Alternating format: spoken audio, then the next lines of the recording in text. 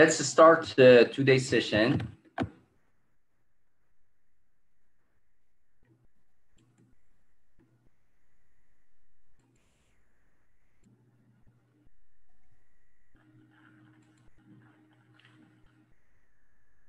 Today our topic is about moderator assessment, hypothesis development for moderator and assessment, different approaches for assessment of moderator.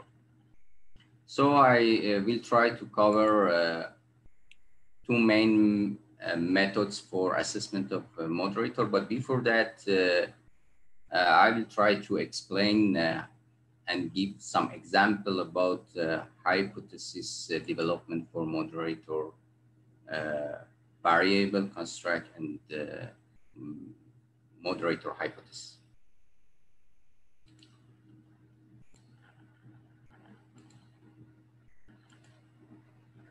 Okay. Share my screen and make it.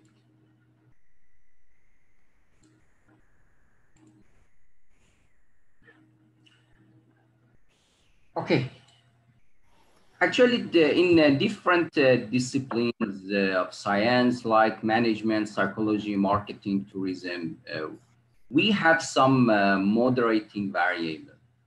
And moderating variable, actually, when we apply moderating variable, we can strengthen the relationship between variables in our framework. But actually, the application of moderator is not for strengthen the relationship, the effect of some variables. Actually, when we have a moderator, means we assume there are some differences for a specific relationship for different levels of moderator. For example, when we have gender as a moderator, it means when we introduce gender as a moderator for some relationship in our framework, it means we believe that there are some differences, significant differences for certain relationship in our framework between male and female, between two groups of gender. Or for example, when we have the company size as a moderator, it means we assume, and based on literature, we can support that there is a significant difference between small company and large company for some certain relationship. So when we introduce moderator, we believe for these differences, different levels of moderator, right? So in this situation, we can hypothesize moderator, and we need to support moderator hypothesis by, again, like direct relationship, direct effect, or mediation effect that we already discussed. We have to support the moderator hypothesis by theory and also by empirical study, previous empirical studies,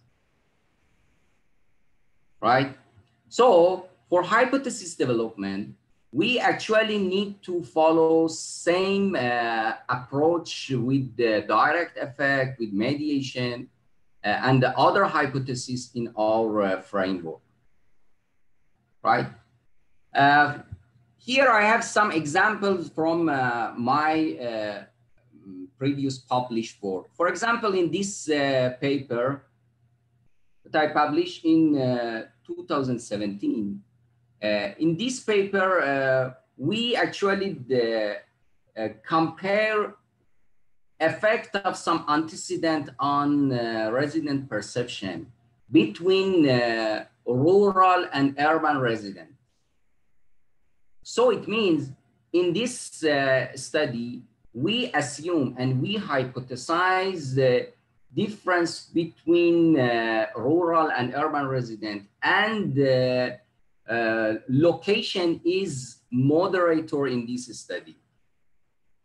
So based on this moderator, we hypothesize our moderation hypothesis, right?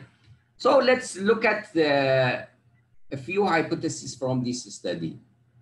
For example, in this study, we have a relationship between community attachment and positive perception of resident. Positive perception of resident. But our moderator is location, right? Location of residency. So the first hypothesis is the positive effect of community attachment on resident perception is stronger in urban context compared to rural context. So our moderator is a location of residency, urban and rural area. For this moderator, we actually need to compare a relationship between or effect of community attachment on positive perception between these two groups, right? So this is one way for writing moderator hypothesis. At the same time, I'm teaching, I should accept the people that are coming to session. So, okay. Also, we can say, this is one way that when we know about effect in these two contexts. For example, when we know the effect of community attachment on perception is stronger or more positive in urban context, we can write this moderation hypothesis in the same way that here we have written. The perception, the effect of community attachment on perception is stronger on urban context compared to rural context. But if we don't know which one is stronger and which one is weaker, only we can mention about moderator. So we can say location of residency moderate a relationship between community attachment and positive perception toward tourism, right? So this is two ways of hypothesizing moderator. But actually in this way, in this paper, we hypothesize one tail because it's actually based on theory and based on literature.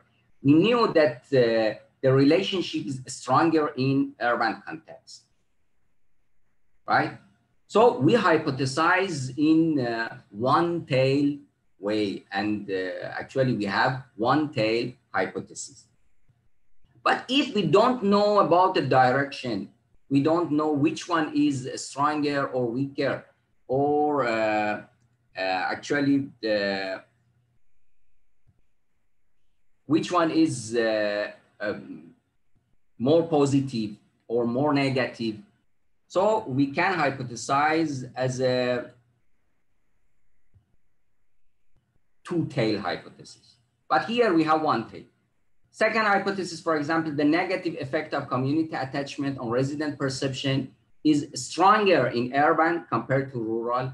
Or hypothesis 5, we have the positive effect of economic gain on resident perception is stronger in a rural context. So this is one way to hypothesize moderation. And actually this is a recommended way. If we can support based on literature and based on theory that which effect for which group is stronger or weaker, so we can hypothesize in this way. This is another paper, and this paper also location is residency of people and location of residency is moderator. But location is vicinity of heritage site or out of heritage site. For the people that are living in the vicinity or within heritage site, and the people are living outside of or far from heritage site. So in this paper, we compare the perception of these people. So here you can see again the hypothesis based on this moderator. For example, hypothesis 2. I don't say hypothesis 1 because the hypothesis 1 is different. Okay, I will explain. Hypothesis 2 is about the effect of community attachment on resident perception. Again, is stronger for residents living within the vicinity of heritage site compared to people are living far from heritage site, right? And hypothesis 4, the effect of environmental attitude on resident perception is stronger for those living within vicinity of heritage site. So this is again is one tail hypothesis for moderator. But here also we have another hypothesis. For example, H1. H1 is community attachment is stronger among residents living within the vicinity of heritage site. In this hypothesis, we don't talk about effect.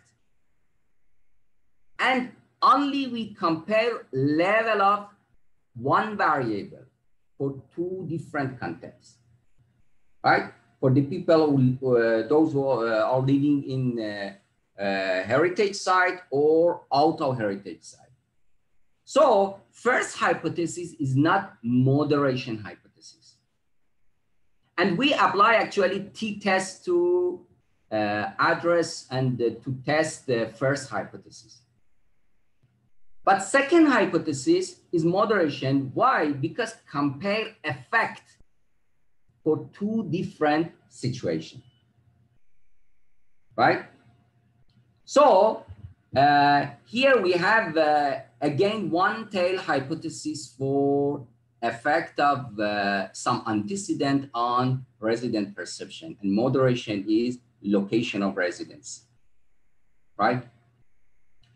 But maybe you said, okay, this hypothesis refer to two groups and multi-group analysis, not moderation. But actually moderation and multi-group analysis exactly same concept.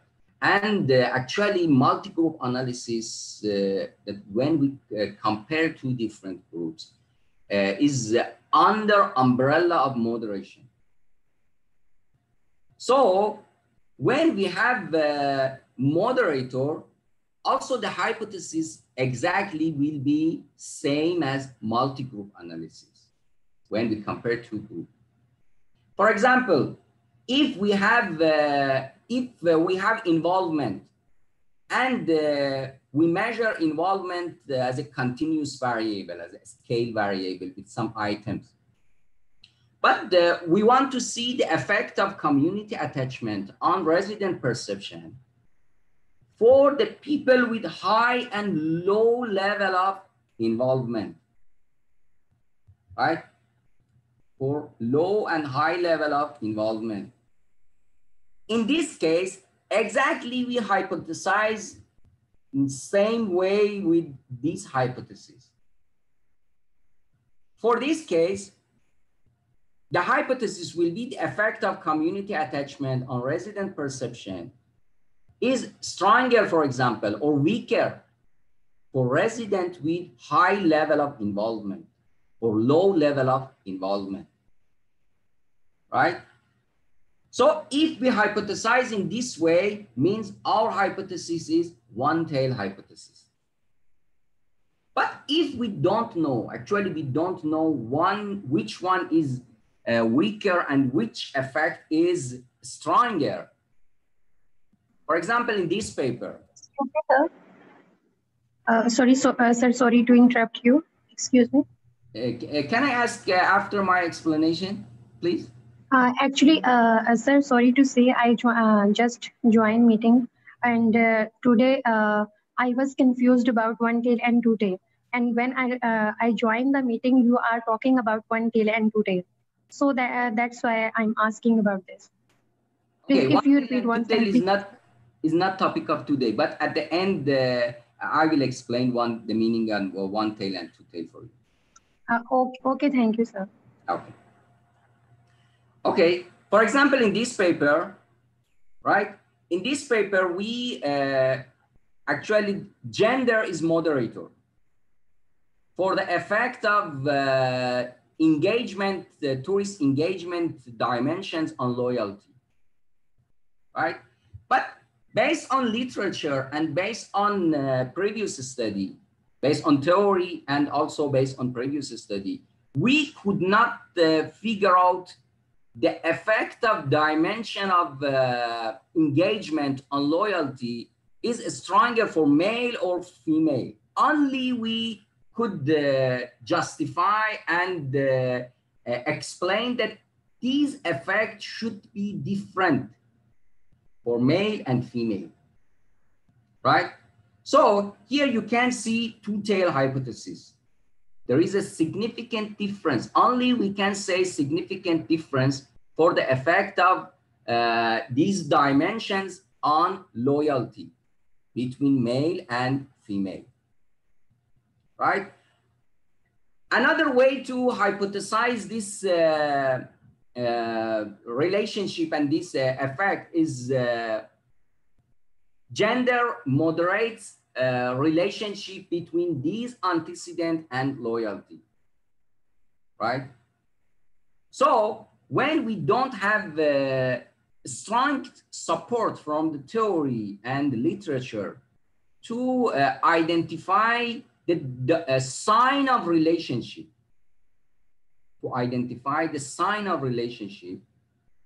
so we can hypothesize two-tail.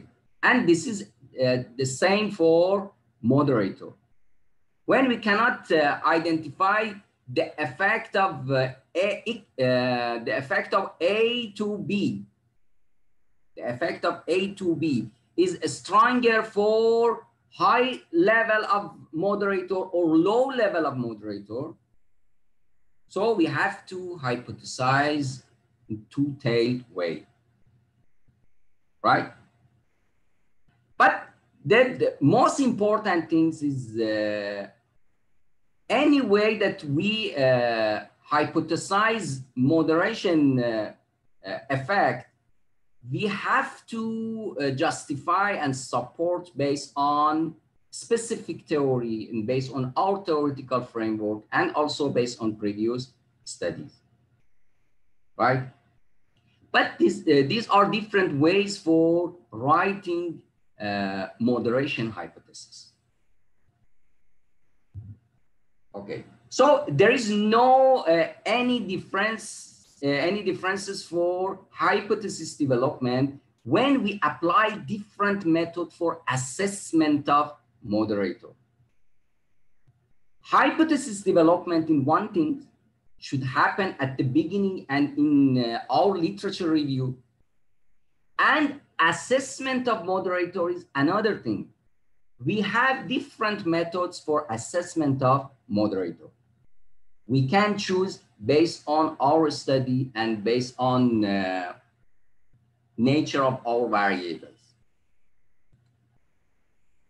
Okay, so this is the way that we can hypothesize moderator hypothesis. Okay, actually there are two main methods for assessment of moderator. One well-known and very popular method for assessment of moderator is interaction effect. So actually we create interaction effect and we assess interaction effect for assessment of moderator. So interaction effect is only one popular approach for assessment of moderator. But still the concept of moderator is to compare relationship, effect of X to Y for different levels of moderator, right? So the concept of moderator is independent from the method that we apply for assessment of a moderator. The concept of moderator always is to compare relationship for different levels of moderator. But interaction effect is one way. Interaction effect is one way for assessment of moderator and one way to compare these effects for different levels of moderator, right? Okay.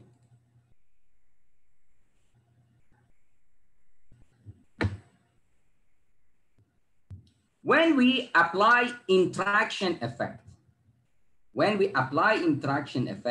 this is a mathematical formula, statistical equation for representing interaction effect. Actually, when we use interaction effect, we have these two additional relationship in our framework.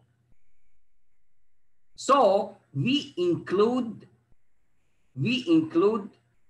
direct effect of moderator in our framework, and also we include effect of interaction effect between X, our independent variable, and M, moderator in our framework. So before including moderator, only we have Y is B0 plus B1X, right? So this is our equation before including moderator. But when we decide to include moderator and assess moderator using interaction effect, we actually include two more terms to this equation. These two additional terms are B2M, okay, this one, B2, and okay, plus B3 XM. This term XM called interaction effect term. And using this approach, we assess significance of this B3. We assess significance of this B3 to see this moderation is significant moderation for this framework or not, or to understand, is there any significant difference for two levels of moderation for this effect, right? So we assess this B3, significance of B3, significance of this interaction term.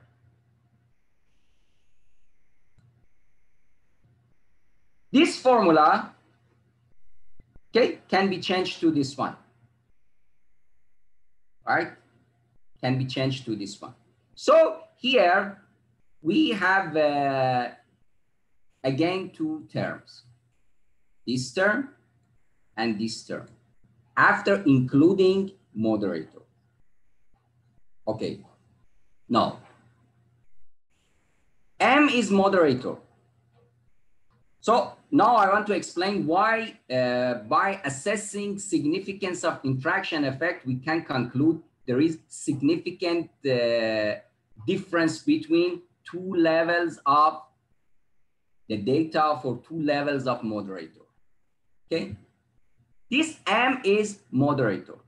For example, this M, we dichotomize to two levels, high and low. Okay. Okay. If we, for first level, we consider M0, for example, right? So Y will be B0 plus error for this term plus B1X, right? So this is value of Y and relationship between X and Y for low level of moderator. For example, here, if we, okay, this line can represent this equation for low level of moderator. And now we want to calculate the value of B, the value of Y and relationship between Y and X for high level of moderator. For high level of moderator, we assume 1 for high level of moderator. Or we can say if moderator change 1 unit. Okay? If moderator change 1 unit. So what will be this equation? After increasing 1 unit in moderator, this equation will change to Y B0 B2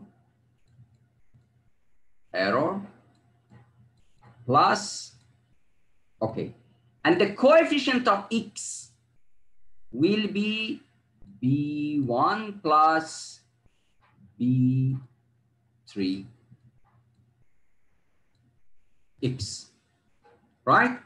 So the coefficient of X will change to B1 plus B3. This coefficient is slope of this line. So for high level of moderator, the slope will change to this one. So the slope here is B1 plus B3, but the slope here is only B1,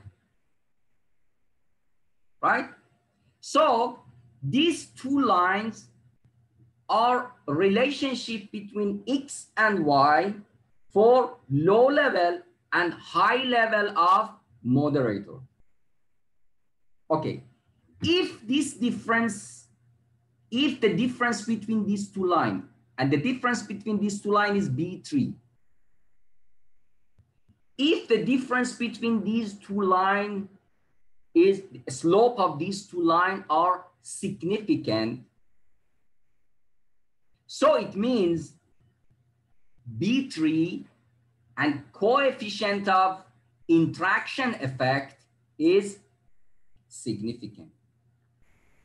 It means the effect of X on Y is different for low level of moderator with this effect for high level of moderator, this one and this one.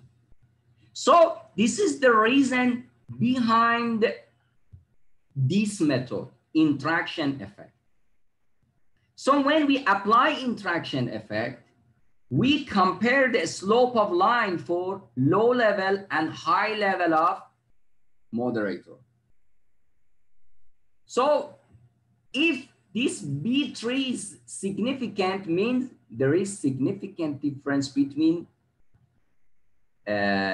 this effect for two level of moderator. This is the reason behind interaction effect. So if interaction effect is coefficient for interaction effect is positive, it means this effect X to Y, this effect is stronger for high level of moderator. For example, if our moderator is involvement and we create interaction effect and see this B3 is significant and positive, means the effect of X on Y is stronger for high level of involvement. If we assume involvement as the two levels, high and low, so positive interaction effect means this relationship is higher. This effect, this path coefficient or beta coefficient is higher for higher level of moderator.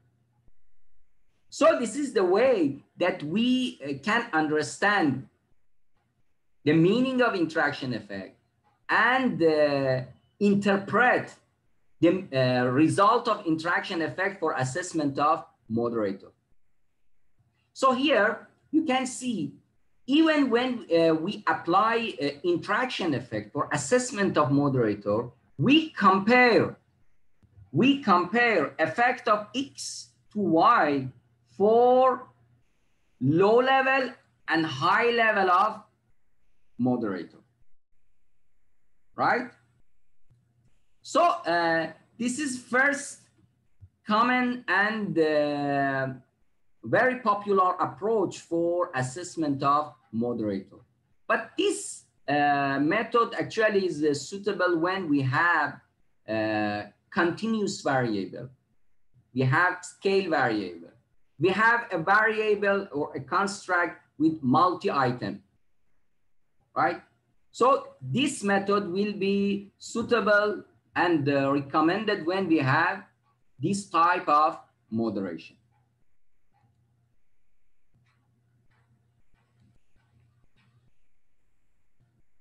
Here you can see, for example, this is for two levels of moderator and the effect of these two variables. So the effect of these two variables for one level of moderator is this line, and for another level of moderator is this line. So you can see the slope of these two lines is almost similar. So it means you cannot get significant difference for the effect of X, the effect of X to Y for two levels of moderator, for high level and low level of moderator. So it means moderator is not significant and the interaction effect won't be significant.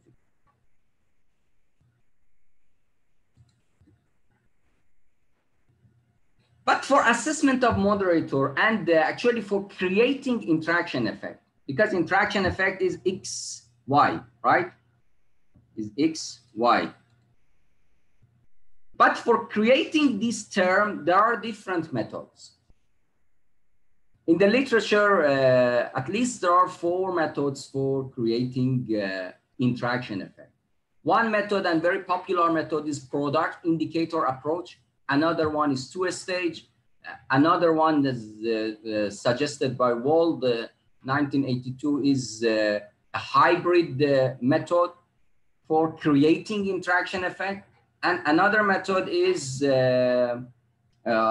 orthogonalizing method, orthogonalizing approach. You can create interaction effect based on these different approaches. But all these approaches are used to create interaction effect. This is product indicator. Product indicator means, for example, if we have one exogenous variable and one moderator, and each one is measured by a few items, multiple items. So interaction effect, when we want to create interaction effect using product indicator, it means we interact item of each item of independent variable with the item of moderator.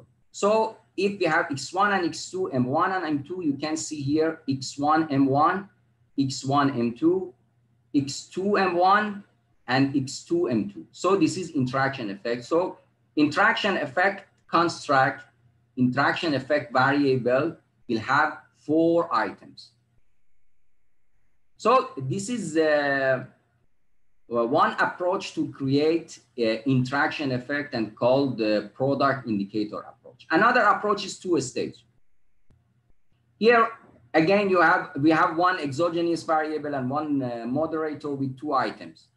So in first stage, we create score of latent variable and then interact score of latent variable to create interaction effect. So interaction effect has only 1 item. Only 1 item. This approach actually are recommended in different situations. For example, product indicator approach cannot be used when one of our variable, exogenous variable or independent variable, or moderator is formative. If one of these variables are formative, we have to use two-stage approach. Okay.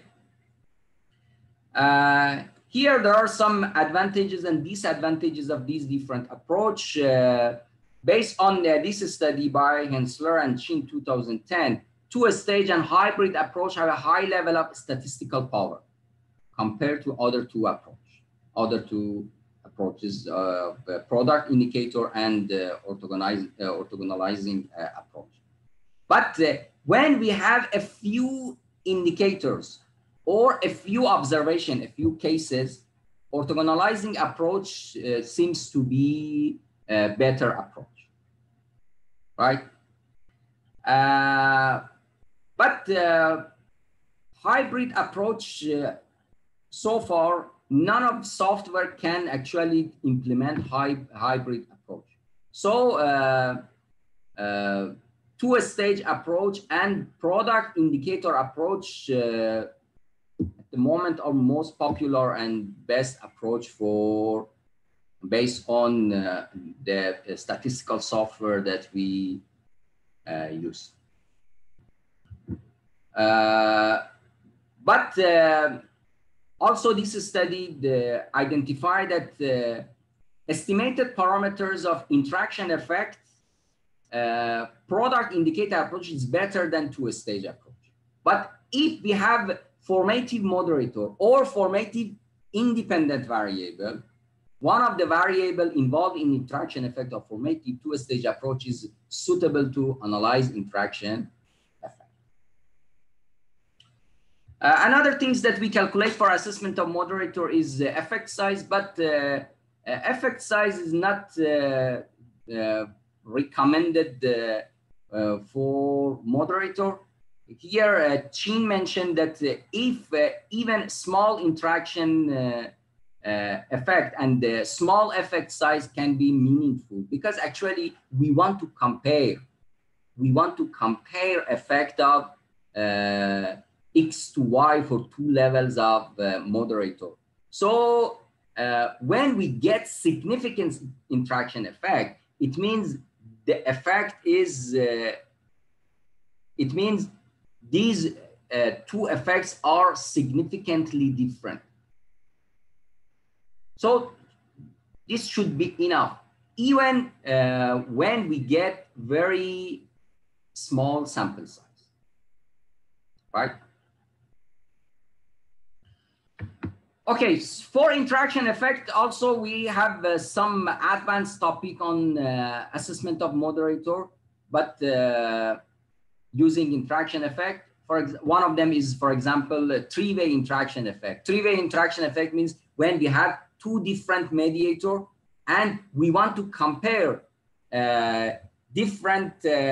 we want to compare the effect for these different levels. For example, here we have 2 moderator, and when we combine these 2 moderator, we have 4 different levels, right?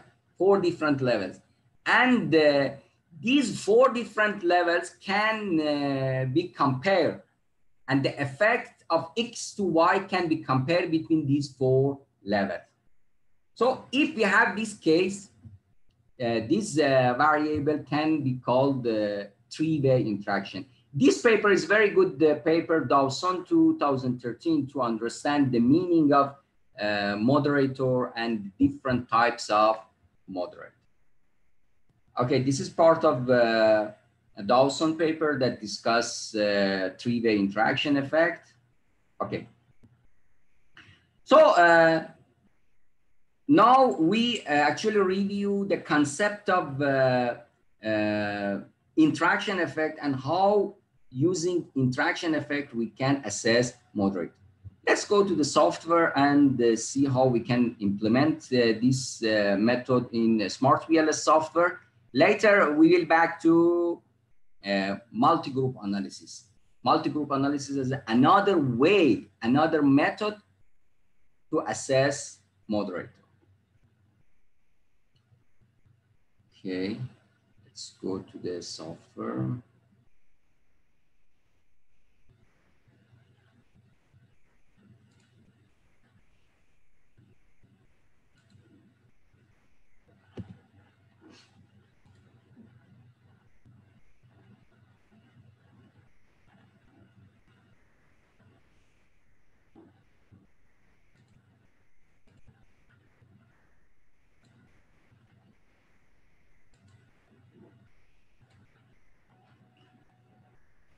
Okay. Now we are in the SmartPLS software and we want to assess moderator using interaction effect and see how we can perform, how we can assess moderator using this method.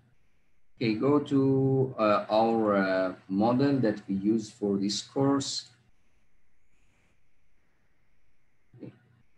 This is our model that we actually use for other topics. Here we have 4 antecedents, that these 4 antecedents influence on perceived impact, and perceived impact influence on support for tourism. Now we want to introduce involvement as a moderator between perceived impact and support. So we hypothesize, we have 2 hypotheses. We have 1 hypothesis for this relationship, moderation hypothesis. And this hypothesis is the effect of perceived impact on support for tourism development is stronger for residents with a high level of involvement. Is stronger for people with the for residents with a high level of involvement compared to residents with low level of involvement. So this is a moderation hypothesis in our study. Now we want to test this moderation. Okay, in a SmartPLS, first we need to create this moderation variable.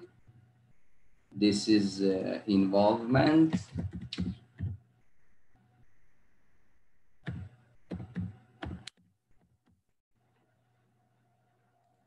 And the item to measure involvement are here. So now we have this involvement, and we need to connect involvement to support, the first step.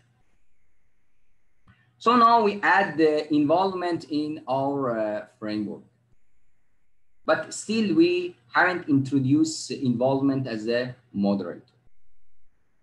To introduce involvement as a moderator, we need to click on moderation effect. When you click on moderation effect, you need to click on dependent variable,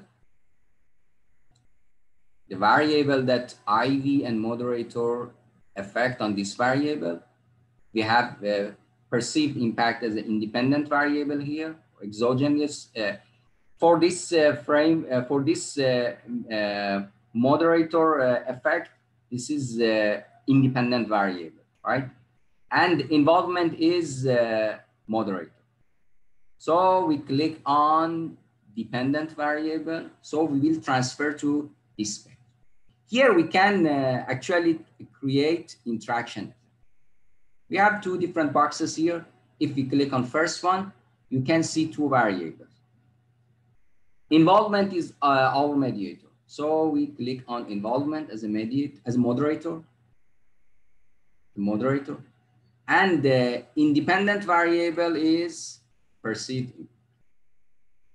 You can choose one of these methods. So orthogonalizing approach is for some situation that we have a few indicators or a few cases in our study. So we don't choose this one. We can choose one of these two, product indicator or two-stage. Default is two-stage, but if both independent variable and moderator are reflective, we can choose either product indicator or two-stage. But if one of them is formative, we have to choose two-stage. So we keep two-stage here, and no need to change any of these setting, and just click. So now we have this interaction effect, right? So we have this interaction effect. This moderating effect actually is interaction effect of perceived impact and involvement. Perceived impact and involvement. So now we need to run PLS algorithm first.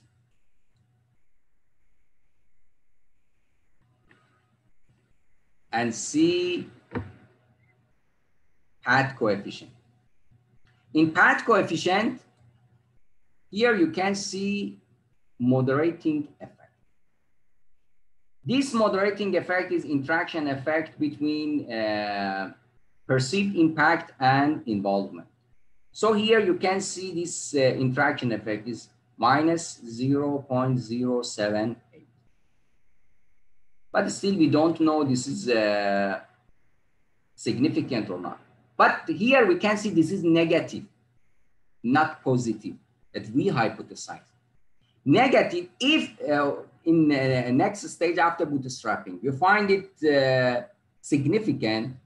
So negative significant means the effect of perceived impact on support will be stronger for a resident with low level of involvement, not high level, because this interaction effect is negative. But we need to check significance of this interaction effect. To check significance of this interaction effect, we need to run bootstrap. Bootstrapping subsample, you have to choose 5,000, but here we choose 500 only to do faster. And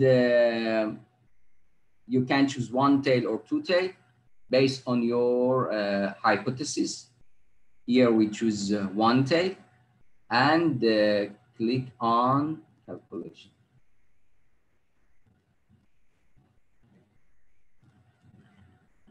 So after bootstrapping, we can see the result of assessment of significance of interaction, right? Okay, interaction effect. Interaction effect is not significant. So the p-value of interaction effect is 0.087. So it's higher than 0.05. Also, you can check confidence interval bias corrected. And here you can see 0 falls between lower and upper level of confidence interval. It means interaction effect is not significant. So interaction effect is not significant means involvement is not a significant moderator for the effect of perceived impact on support. All right.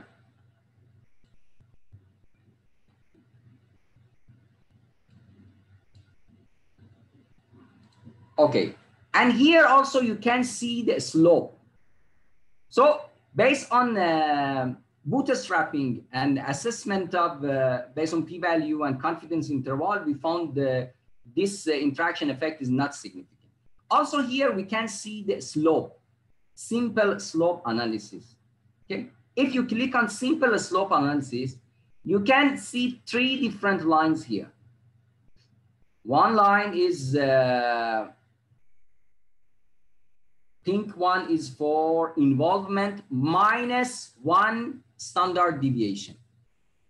Blue one is involvement at mean, and the green one involvement at +1 standard deviation. So we have relationship, we have a effect of X to Y, perceived impact on support for 3 different levels of moderator.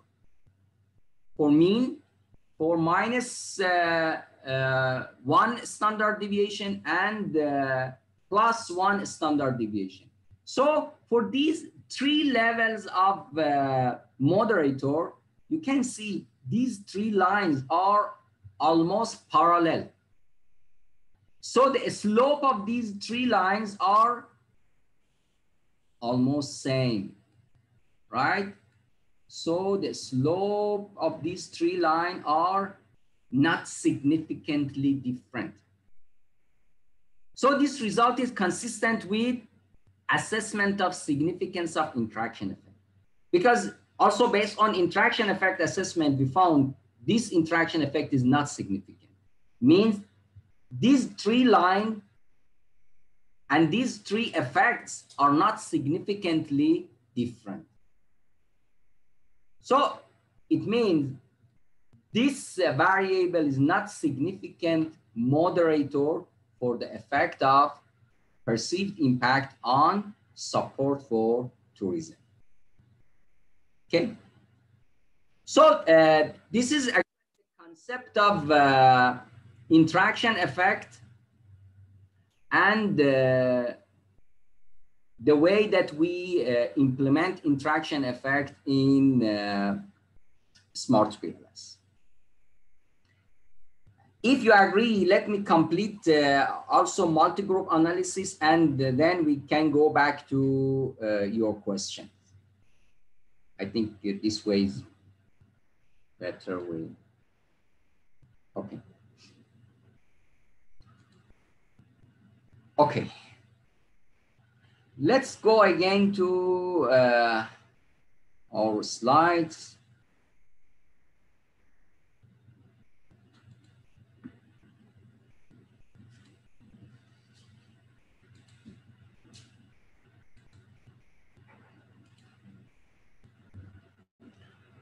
Okay. Now this is another way that actually we compare between effect of X to Y. So far we understand, actually got this idea that moderator always is to compare effect of X to Y for different levels of moderator variable. Interaction effect, multi-group analysis are 2 different methods, 2 different ways to assess this, the significance of these differences, right? So, but in multi-group analysis, actually is suitable for some situation that we have a categorical variable, a dichotomous variable, for example, gender. If we have a variable like gender and we want to compare our relationship for 2 levels of gender, so it's better to apply multi-group analysis. Or we want to do some cross-national or cross-cultural studies. So we want to compare data for some countries, different countries, right? So, or 2 different locations. So for this type of study, it's better to use multi-group analysis method for assessment of moderator. But still the concept of moderator, the way of hypothesis development, same, right? A multi-group analysis, actually, we compare the path coefficient or beta coefficient for two different groups. If the path coefficient for group 1, for example, is B1, and for group 2 is B2, using multi-group analysis, we compare these two. And actually, we calculate significance of B1 minus B2. So we create this term and we assess significance of this term in multi-group analysis. So in multi-group analysis, different with interaction effect, we split data to two different groups and run model for group 1 and group 2 and compare path coefficient or beta coefficient from group 1 and group 2 and create this term and see this term, whether this term is significant or not. So this is the way that we do in multi-group analysis.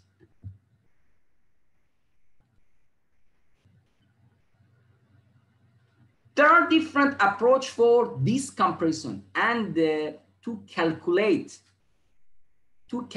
significance of B1 minus B2. There are different approach for calculation of significance of B1 minus B2. These three approaches are most common approaches in the literature. Parametric test. Another test is the permutation test suggested by Chin. And another method is suggested by Hensler. This is a non-parametric procedure and non-parametric approach that we call this approach in PLS context MGA PLS or PLS MGA, right? So these three approaches are common approach in the literature, but first approach is a parametric approach. But this term is a non-parametric term. So the result of parametric approach should not be a valid result to assess significance of this term. And actually we have to apply non-parametric tests. These two tests, these two methods are non-parametric methods to calculate significance of B1 minus B2. Okay. Here I have some formula to, this formula are a formula to calculate significance of pad 1 minus pad 2 using parametric method. But actually parametric method is not suitable for this term because this term B1 minus B2 is non-parametric term. So the literature recommended non-parametric methods. But when we apply multi-group analysis, actually before comparing path coefficient and assess significance of differences of path coefficients, we have to check measurement invariance. And we need to make sure about measurement invariance. What's the meaning of measurement invariance? The meaning of measurement invariance is we need to make sure that our measurement model for these two groups are invariant, are not different, are identical. Why? Because when we want to go to multi-group analysis stage and assess significance of difference between path coefficient, we need to make sure that if we get significant difference between path from group 1 and group 2, this difference is not because of differences between measurement model of group 1 and group 2. This is because of significant difference between structural model, right? So this is the meaning of measurement invariance. We need to make sure that measurement model is invariant for group 1 and group 2. So the requirement for performing MGA is to check and to test measurement invariance. There are different methods for assessment of measurement invariance. Some methods called parametric method. In parametric method, we compare loading, and some recent literature, especially in PLS, suggested to compare weights between group 1 and group 2. And if 50% of weight or loading, outer loading, are not significantly different, we can get partial measurement invariance. So we can actually go to next step to assess, to compare a structural model between two groups, to compare path coefficient between two groups, right? So this method called parametric measurement invariance testing. But this paper, published in 2016 by Jochen Sler, Christian Ringle, and Marco Sarset, they suggested another method for a context of PLS, because actually PLS is a composite-based approach. So they suggested the measurement invariance for composite. And they discuss parametric approach for measurement invariance is not suitable for PLS context, and is more suitable for factor-based context, right? So they suggested a composite test for measurement invariance, and called this method MECOM, measurement invariance for composite.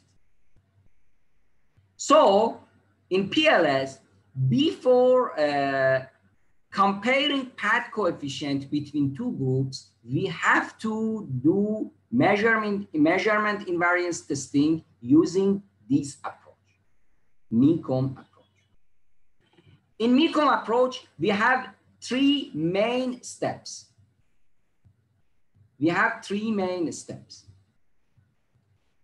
The first step for this MECOM approach is configural invariance.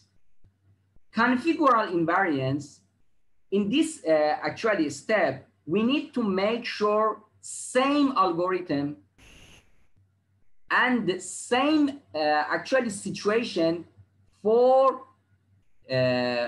our measurement model in these two groups. The associated indicators for each construct in two groups should be identical.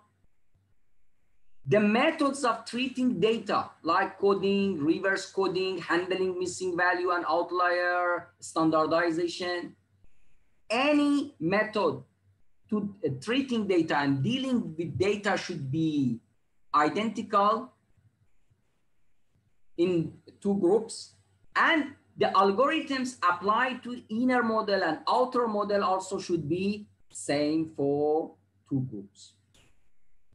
So first step of MECOM is configural invariance.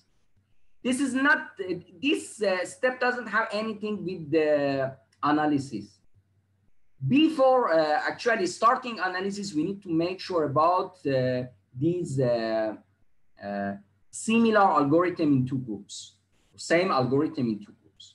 So this is first step for MECOM. Second step is compositional invariance.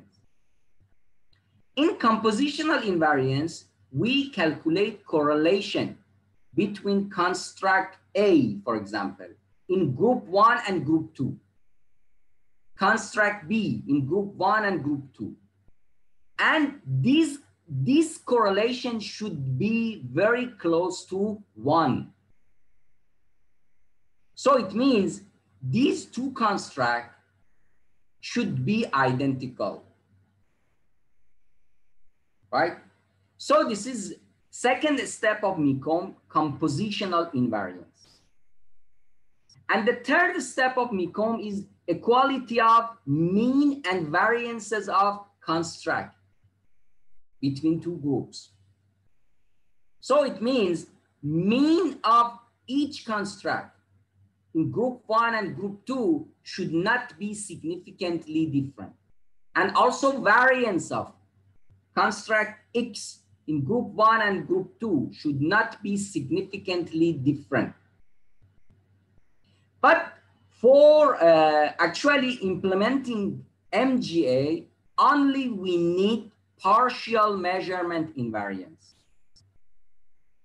Partial measurement invariance, it means we need to pass two first steps, configural invariance and compositional invariance.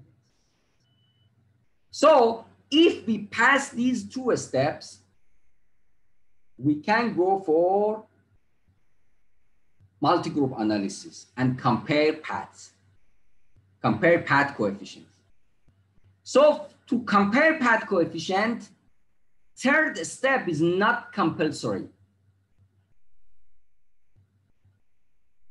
Only we need to meet partial measurement invariance.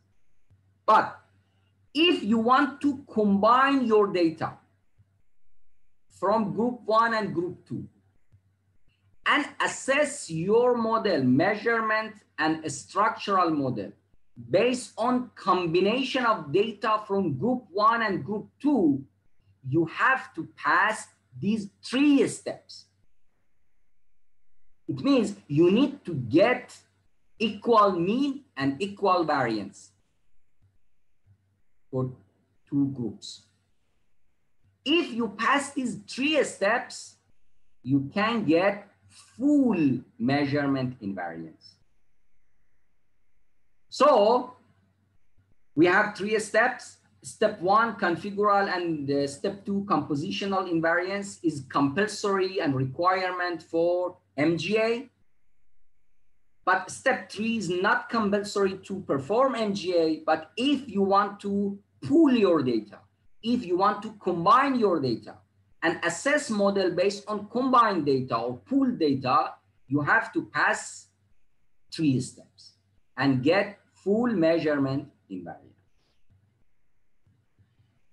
This is some example from my papers for a reporting result of configural invariance and compositional invariance, and also equal mean and variance. And here you can see we actually got partial measurement invariance, but not full measurement invariance.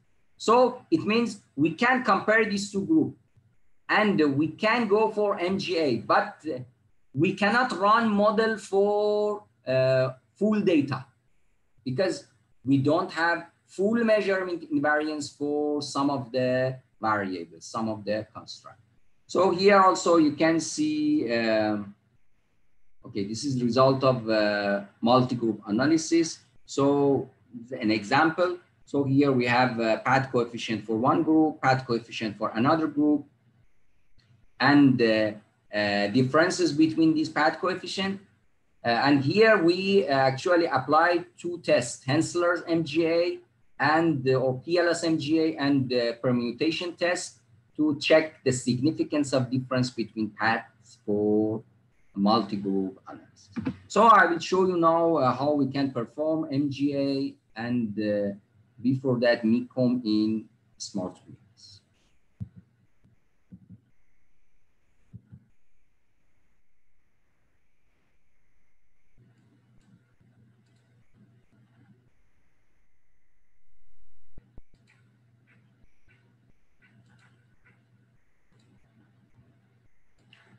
Okay. So again, go back to our framework and let me delete this moderation and go to original model. Delete this one. So we have this original model. And for this original model, we want to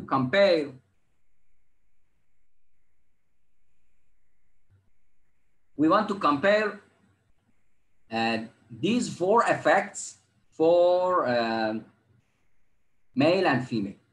So gender is moderator for this model, but we want to perform multi-group analysis. Okay, to perform multi-group analysis, the first step is to create data or split data in two groups. To split data in two groups, we need to go to dataset. So when you click on dataset, you can see your dataset here and some options here. Generate data groups or add data groups. So if you click on generate data groups, so you can generate the data here, for example, gender. And here you have different boxes to choose variable. In first box, if you click on this one, this tab, you can see gender here. When you click on gender, okay, if I click on OK, data will be split to two groups, male and female. But also I can create more than one group, more than two groups. For example, the second box, the second column, I can choose gender, age. If I choose age here, so 10 groups will be generated, right? For male, because for age, we have 5 groups, and for gender, 2 groups, right? So interaction of these two variables will be 10 groups. Okay, just click on this one and see the process. And again, I will go back to, okay.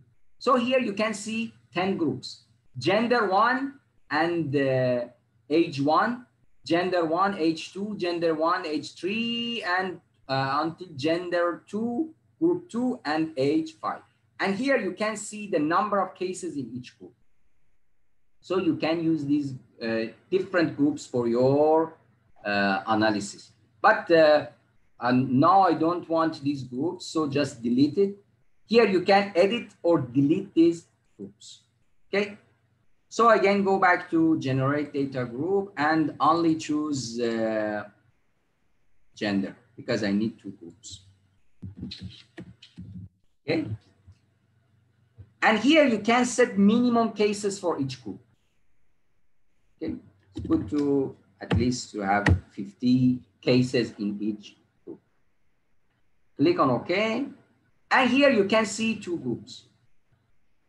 Here you can delete or edit. Group 1 is male, so I can edit the name to work better for in my analysis. So this is male. And the group 2 is female. So now I have 2 groups, right? And I split data to 2 different groups, male and female. Number of females is 165 and male is 247. So the number of groups is not necessary to be the same, can be different. But each group, you need adequate sample size. So one important point, when you run multi-group analysis, you need to make sure sample size for each group is enough, sufficient. And in each group, you have minimum sample size. Okay? Okay. So now we have these 2 groups here. We can run, If you want to run analysis and report the result of measurement model and structural model, you can run PLS algorithm, but here you have choice to select these two groups. So if you choose these two groups and click on start, here you can get the result for complete data for female and for male. So you have data here for measurement model and a structural model for these two groups. If you haven't checked MECOM, you cannot report complete data. If you don't meet your data, doesn't mean a full measurement invariance, you cannot report full data or complete data for a measurement model and a structural model. And only you have to report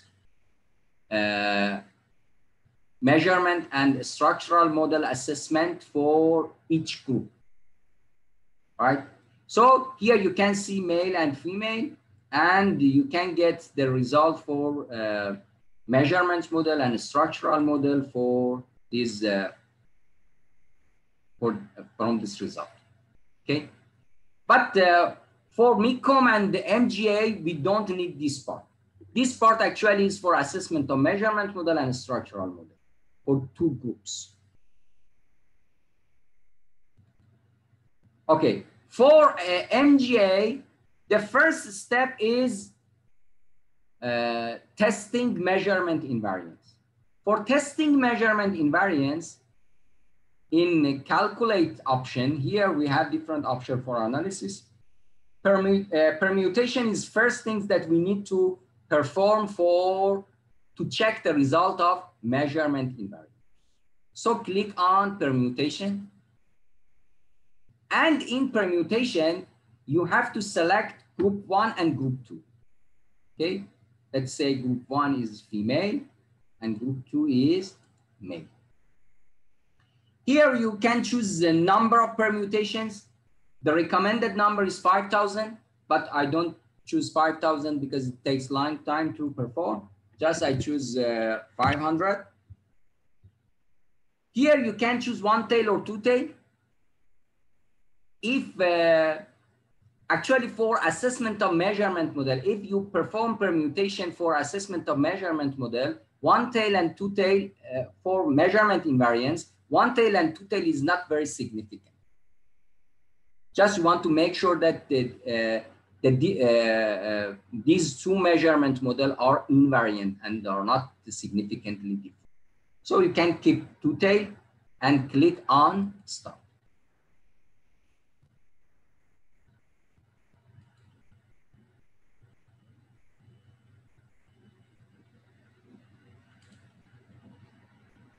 Okay, so here you can see different result based on permutation.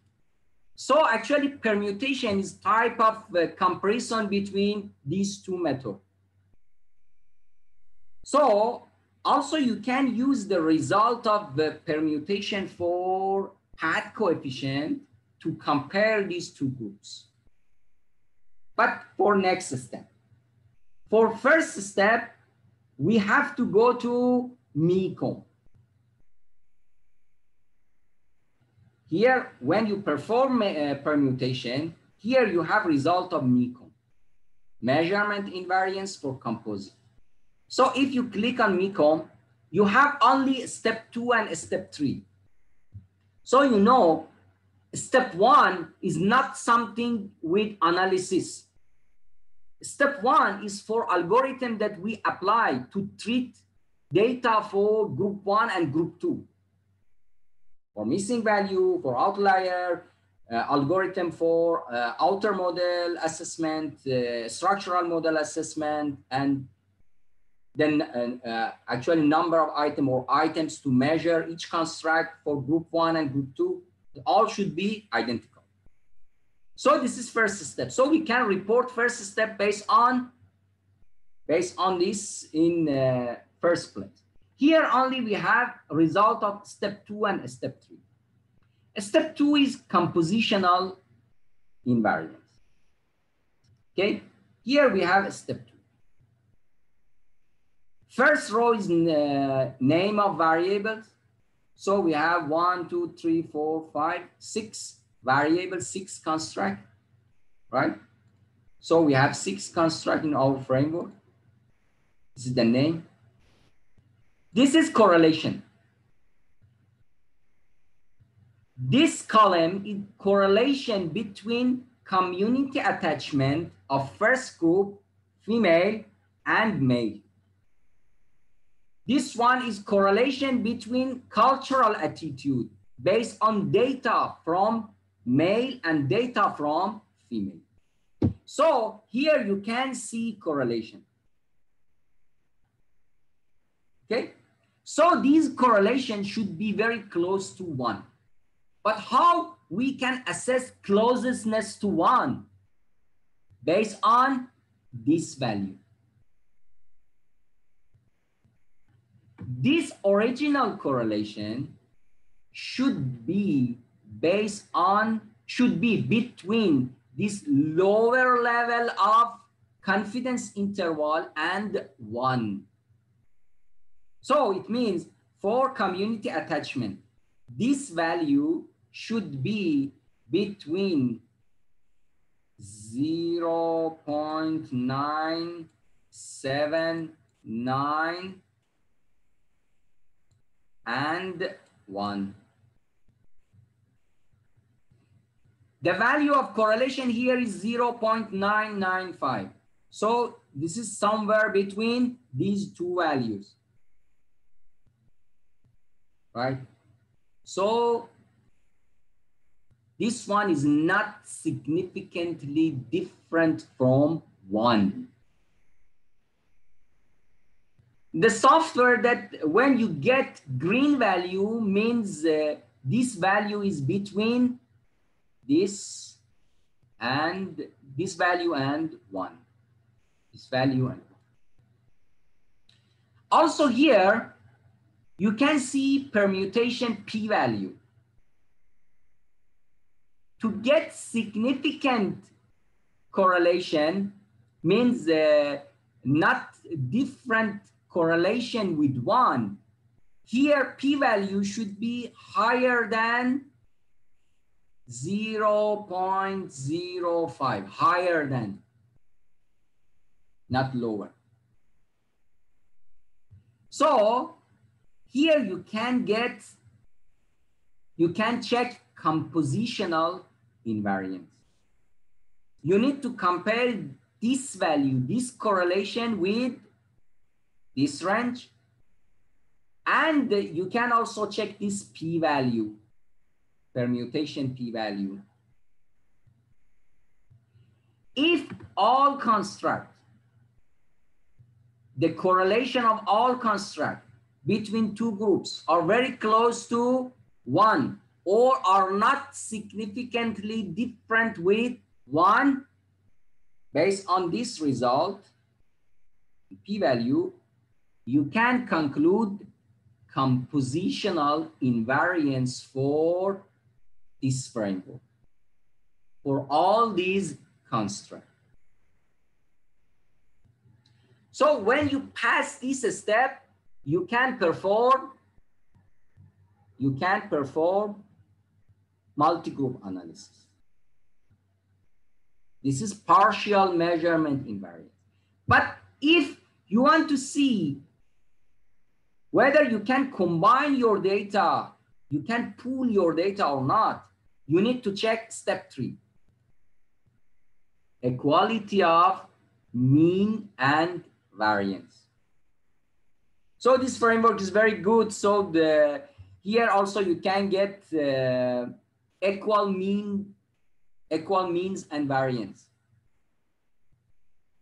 For equal means, here this is difference between mean value of community attachment group 1 and group 2 between female and male. If this value falls within this range or it's between lower level of confidence interval and higher level of confidence interval, it means this value is not significantly different from 0. So means are equal, right? Means are equal. Here is minus 0.115, okay? Lower level is minus 0.195 and higher level is 0.205. So this value is between these two. Second one, 0.050. So this value is somewhere between these two values. And for others. Also for variance. Here is differences between variance of community attachment between male and female. Again, this variance should be somewhere between lower level of confidence interval and higher level of confidence interval. If it's between these two values, means this difference is not significantly different from 0. So variance of community attachment is equal for male and female group. Okay, if you get equal mean for all construct and equal mean for equal variance for all construct, it means you establish full measurement invariance. So it means you can pool your data and assess measurement model and structural model based on pooled data, based on combined data. But if you cannot get equal variance or mean for even one construct, so it means you cannot establish full measurement invariance and you cannot pool your data. Okay. For example, if I show some of my papers, for example, this paper, you can see the paper. Yes. No, can't see. No. Okay.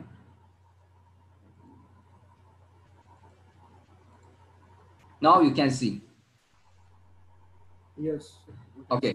For example, in this paper, if I'm going to permutation table, okay, this is the result of the measurement invariance.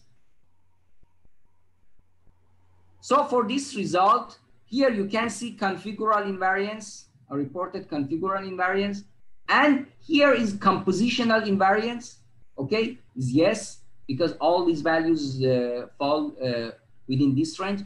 But for equal mean and equal variance, for example, for this tree, here, the difference between mean is 0.425, and this value is not within this range. So the means of these two groups for this variable are not equal. So here is no, not equal. For this one, no. And for this one also no. But for this tree, we can get equal means. Also for variance, some of them are equal and some of them are not. So here, we cannot establish full measurement invariance. Only we can establish partial measurement invariance. So we can go for multi-group analysis, but we cannot pool our data. So if you go through this paper, you can see only we assess measurement model and structural model for two different groups. And we cannot assess measurement model and structural model for combined data, for full model, right? Okay.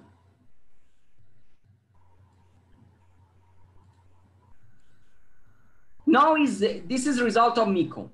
When we get at least partial measurement invariance,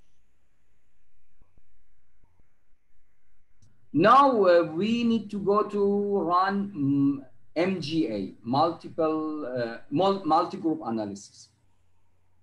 Also here we can get the result of comparison between pad coefficient. Because permutation is one of the non-parametric method for multi-group analysis, right? Okay, here we can see this is the result for female, this is the result for male, this is the difference between male and female, okay? And we have here confidence interval, lower level and upper level, and we have here result of permutation p-value. If this if the difference between pad coefficient, here you can see p-value, and based on this p-value only one result is significantly different from zero, because here is different with equal mean and equal variance, right? Here we need to check that this difference between pad coefficient should be significantly different from zero.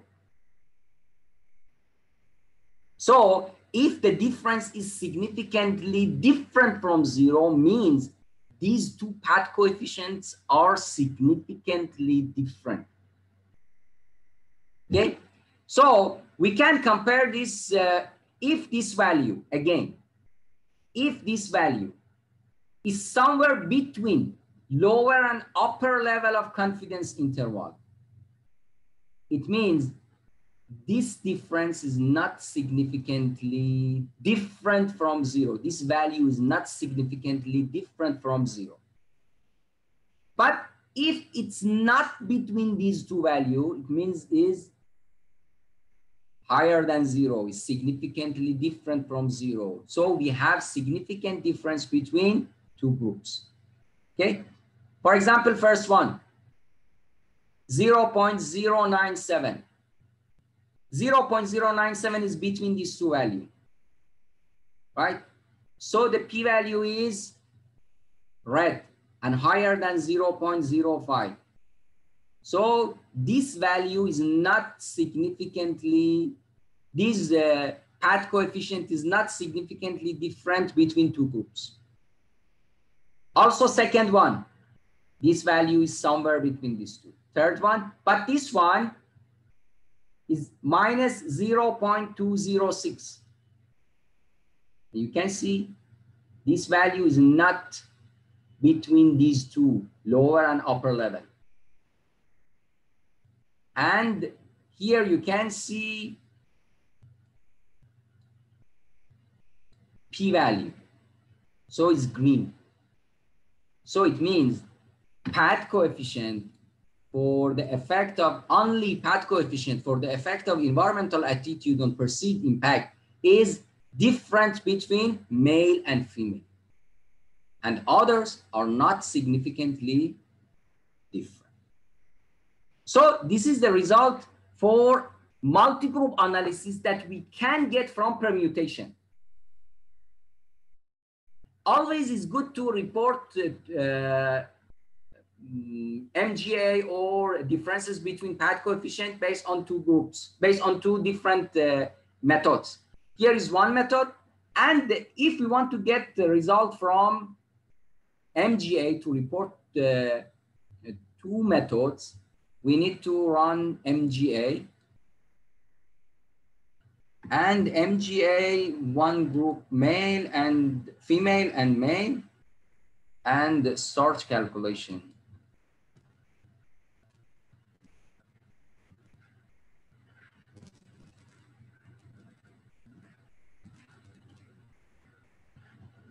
So when we apply MGA,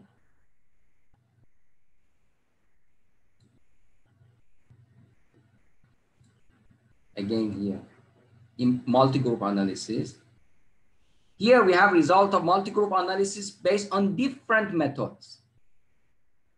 Parametric test, this test, confidence interval, bootstrapping. So we have result for some tests. But non-parametric test for multi-group analysis is PLS-NGA. This is Hensler method. Okay, so here you can see based on Hensler method, we have two significant difference.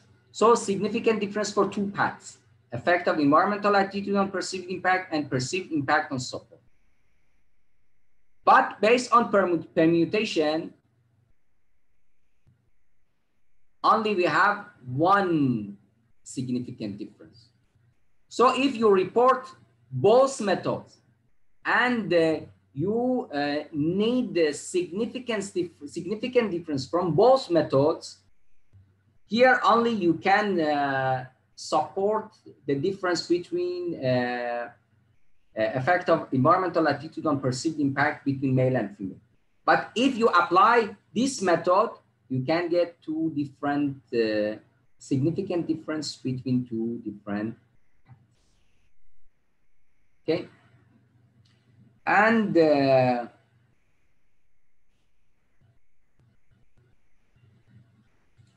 okay, for example, in this paper, here is result of hypothesis testing. So we have some relationship. We have path coefficient for two different cases, for rural area and urban area. So we have confidence interval for first group, confidence interval for second group, path coefficient differences between group 1 and group 2. And here we actually apply these two methods, Hensler MGA and permutation test, and reported the result for these two. But luckily for our paper, the results are significant for both groups, for both approaches, based on Hensler test and based on permutation test. So you can here see yes and yes, yes and yes, but the other relationships have no significant difference between group 1 and group 2. So this is the way that you can report result of first measurement invariance, and then the result of hypothesis testing based on these two. Or it's your choice. You can also report only one test. Okay, this is for actually assessment of a moderator using interaction effect, and how we perform interaction effect and interpret the result in a SmartPLS, and also multi-group analysis and the MICOM as a requirement for multi-group analysis. Okay, now we can go for your question. Prof, may I ask a question about multi-group analysis? Please louder, because I cannot hear you. Hello, can you listen now, Prof? Yes, yes, yeah, I can. Okay. So my question is regarding multi-group analysis, especially for the first step. Once we assess the measurement model for each group separately, because first we need to assure the measurement model separately, right? Yes. At the beginning. Okay. So if it is the case, for example, one of the items of, for example, attitudes in one group, among the, let's say I have 4 items in attitudes, and one item has to be deleted to assure the conversion validity. And for other group, the 4 items are okay. So what should I do? Because the items will be dissimilar between 2 groups. If you want to go for multi-group analysis, you have to delete item from 2 groups. Because if you only delete from one groups, it means you violate the first requirement, first step, configural invariance. Yeah, so We need to establish configural invariance, and without configural invariance, we cannot go for next step. One of the case that like I experienced, like I encountered that I had three items for a certain construct. So for one group, it was only one item which was low factor loading, and the conversion validity also low. So once I deleted, then for other group, it was almost same. But once I am trying to know the evaluate the discriminant validity, so to maintain equal number of items, only one items retain for that construct. Like I had to delete two items out of the three. So with the one item, so should I continue with that single item to go for me? You have no choice. If you want to go for multi-group analysis, you need to establish configural invariance. Yeah. And without configural, and the main requirement for configural invariance is to have the identical method, algorithm, and the items for both groups, for measurement of both groups. If you go for if you go with different items, right, for each construct for two groups, so you don't know at the end, you don't know if you get difference between path coefficient, you don't know this difference is because of the measurement model or because of the difference in structural level. Yeah, got the point. Yeah. Yeah. And another question.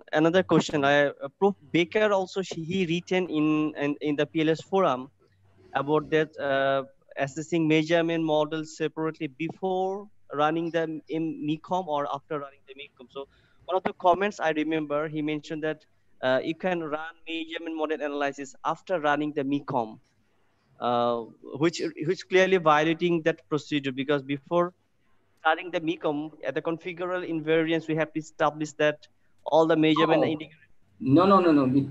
This doesn't violate this step, because actually, if you assess measurement model and structural model after running MECOM, it means you apply same measurement model for two groups, right?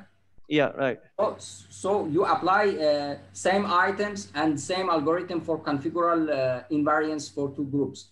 So we run MECOM. At this point, actually the advantage of this point, if you run MECOM first, you based on the result of MECOM, you can see actually you establish only partial measurement invariance or full measurement invariance. Then when you establish based on the result, you can decide that you have to run and you have to assess measurement and structural model only for two groups, or you can combine your data and run for complete model based on the result of MECOM. So this is the advantage of running MECOM before assessment of measurement model and structural model. Got my point? But just a little bit confusion about there.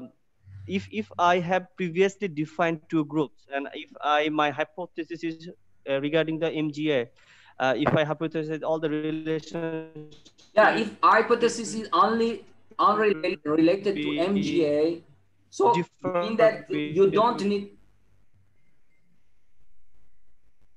You mean that you don't need to run assessment of measurement model and structural model for full data or combined data, right? Right. Yes. Right. So it depends on your hypothesis. Prof, can I ask questions? Yes. Okay, I'm Yasser Sul. Thank you for providing this opportunity again. Okay, I have a few questions. First one is, as per your experience, I've seen your papers a lot. You have done a lot of work on moderation.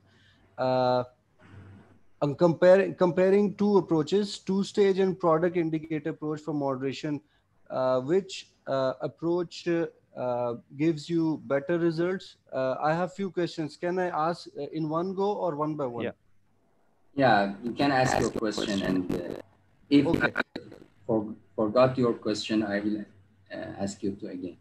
Second question is, what should be the minimum percentage for comparison? Like if a male is 60% of the total respondent and female is 40%, or what should be the minimum ratio required Okay, and then for moderation? uh, Normally when you do moderation analysis, most of the time the results are, you know, insignificant. Does sample size play a role? If it does, what should be the minimum or threshold level for the sample size? okay, And last question, sorry, this is from my understanding, it will help them others also. And last, okay, you told comprehensively told about the two approaches. One is Hansler's MGA, very simple one, and the second one is like a comprehensive approach like MECOM and configuration permutation test. Or is it the the first Hansler one is interaction effect, not Hensler method. Interaction effect. interaction effect? In terms of like permutation test and the Hansler's MGA, which is quite simple as compared to the permutation test, like you have to ensure configural and compositional images. Is it the Hansler's MGA acceptable for the publications because it's quite simple? It gives you, you know, in one table gives you all the differences among these all things. So Okay, basically, I've got four questions. four or three, Four. because I just realized three. Okay, let me answer question. If something missed, you can explain and ask again. Okay. First one for I forgot the first one. That's why I ask. Can I ask in one Okay, go or one by very one? very fast. What was the first one? Uh, Whether two-stage or product indicator, Okay, which approach gives okay, you better results in terms okay. of significance? I didn't do any simulation to compare the result of two-stage and product indicator approach. But actually, the study that they did simulation, they said the product indicator approach give better result for estimation of interaction effect, right? Okay. But the power of analysis is higher for two-stage approach. But if you have one of your variable, independent variable or moderator, or one of them is formative, you have no choice and you have to use two-stage. So in case that both are reflected, is up to you. You can choose a product indicator or two-stage. And literature recommend product indicators because can give a better estimation for interaction effect. First one. Second one, for minimum sample size for two groups, there is no any magic number or percentage for each group. But the golden rule is each group needs to have minimum sample size. So when you calculate minimum sample size for your analysis, for example, based on power analysis or other methods, right? When you calculate minimum sample size, you need to meet minimum sample size for each group. For example, if based on power analysis, you get minimum based on your framework, you get minimum sample size of 160, it means when you want to run multi-group analysis, you have to have at least 160 in each group. If you have the minimum for each group, okay, doesn't matter. The sum is higher and lower. So you can get minimum power for analyzing each group. Okay? Got your point. Second question.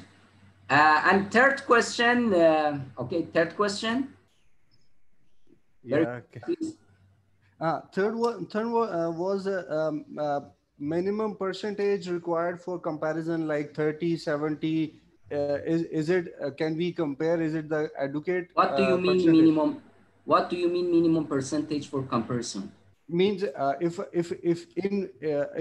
the percentage of female respondent in our one group is 30%, and the male Okay, respond I explained 70%. this one in the last question. There is no any percentage or magic number, right? Okay. Only Okay. the each group should meet minimum sample size. Right. Right. Okay. The Well, last one. and last one is Hansler's MGA, which is quite simple as compared to the other permutation test or some. Is it Yeah, acceptable? you can report only MGA, ancillary MGA. So it's acceptable for public because this method is an established method, and you can refer to publication to support this method. So it's enough. But I actually always reported both permutation and PLS MGA, and try to compare the result from these two methods. But it's not compulsory. You can only stick to PLS MGA and Hensler method. Okay, thank you very much. I've got many things. No problem. Thank you. Okay. I have one more question. Should I proceed? Okay. Let's see. Is there any question from others? And if others have no any question, yeah, we can go with your question. Okay, so my question is regarding once we start analyzing the moderation, if we have multiple moderation for a, let's say I have 3 independent variable and 1 dependent variable. At the same time, I have 3 moderator for each 3 paths. So, Right. So can I run the moderation, like interaction effect all together, or do I need to run moderation for each moderation once? My suggestion is to run your framework once with only one moderator. Because actually when you add the 3 interaction effects, these 3 interaction effect will, because actually this is multiple regression equation. So when you add a few more variable, this will influence on effect of other interaction effect. Right. There is a possibility to change significant difference to insignificant. Yeah. My recommendation is go with the one moderator in one analysis and assessment, and then delete first moderator and include second. Proof, like in regards to normally assessing the structural model, so the 3 moderators should be inbuilt there, right? For assessment of structural model, the 3 independent variable, 3 moderator, and 1 dependent variable. Assessment of a structural model when you apply interaction effect, right? Before applying interaction effect, like once I'm just trying to assess the measurement model and normally Yes. structural model. You can assess measurement model and structural model before and without including moderator and report it. So don't need to report a structural model and measurement model by including moderator. Moderator is only to compare a structural model and path coefficient between group 1 and group 2, high and low level of moderator, right? So if you want to test your hypothesis, and your hypothesis is the effect of IV on DV, so no need to include moderator. So you can assess measurement model and structural model without including moderator, and then to assess moderation hypothesis, include moderators one by one and check the significance of interaction effect and the difference between path coefficient for group 1 and group 2 for high and low level of moderator. Okay, thank you so much. Yeah, Prof, I'm working on a model that have 5 independent variables and 1 moderator and 1 dependent variable. Yes. Okay. and the moderator is a continuous variable, not the dichotomous scale. Yes. Okay. Okay. Now, for reporting the results, how I'm going to report them? Please listen to them, and you can correct me if I'm wrong somewhere. For reporting measurement model, what I would do, moderator, I would regress moderator on dependent variable and all the independent variables on the dependent variable. Then I would, not regress, I mean arrows towards the dependent variable. Then I would run algorithm, simple algorithm, PLS For algorithm. assessment of measurement model and structural model?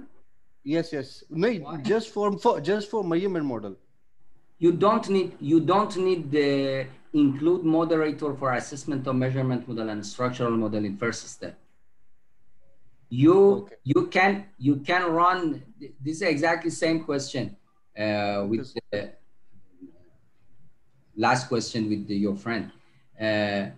When you have moderator and you first you need to run your framework and assess measurement model and structural model without including moderator and report the result. Then you can include moderator and assess interaction effect. Okay. Yeah, simply at the end we'll report that whether the moderation was significant or not, and before that we'll report moderation, no, interaction effect. Interaction effect, sorry, Yes. Interaction effect. Okay. Okay, that was tricky. Thank you. Okay. Thank you. Any other question? Just to thank you, sir, for the wonderful presentation. Okay, thank you very much. This is the last session of this online course.